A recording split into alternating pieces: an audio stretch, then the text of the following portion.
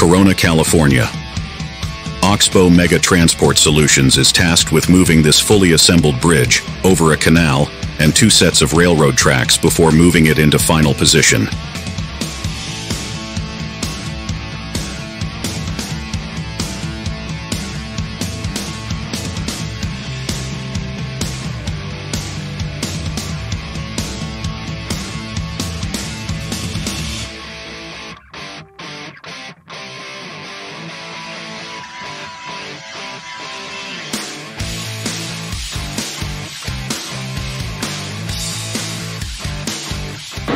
Stay within a few inches. I mean, right now it doesn't matter if it's not on skid gear, but we got to get nice and straight. So as we get out there, give them a countdown so you can make sure you get there, whatever you got to do. We got to be nice and straight when we get out there.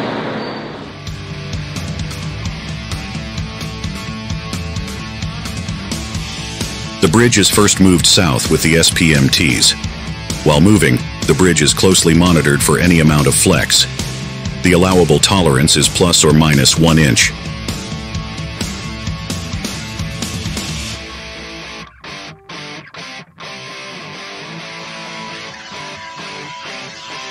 Once in position to transfer the south end of the bridge to the slide jacks, more track is assembled.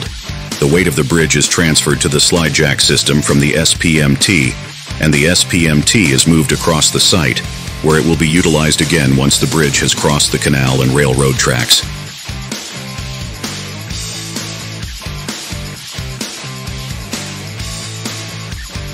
The slide jack system uses hydraulic rams and specialized rubber and hard plastic pads, lubricated by water and dish soap, to move the load down the track.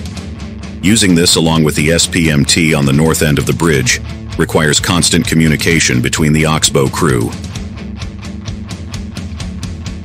With the rail line now closed, the south end of the slide jack system can be assembled, and the bridge moved into position where it can be picked up once again by the SPMT.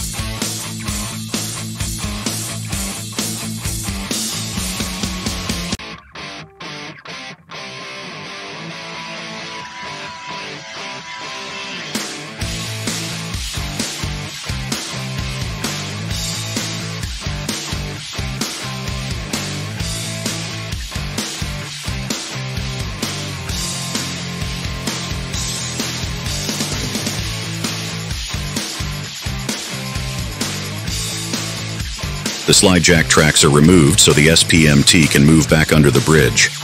After the SPMT takes the load, they can start moving west to the abutments for the bridge.